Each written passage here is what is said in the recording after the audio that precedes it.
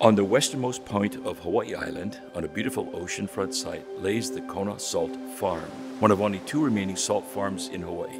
The site is part of an area that has been used by Hawaiians for salt gathering for centuries. This tradition continues, bringing old traditions and modern technologies together.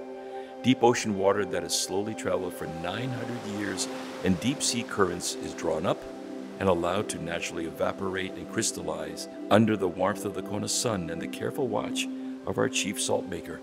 This water is not only completely pristine, but also mineral rich and makes a delicious and mild tasting salt that is prized around the world for its mild and balanced taste. Salt in Hawaii has deep cultural significance. It is used in ceremonial blessings and to preserve. The Hawaiian word for salt is pa'akai, literally solidified seawater. A gift of salt symbolizes the desire to bless and strengthen a relationship. If you find yourself on Hawaii Island, e komo mai, please come and visit us.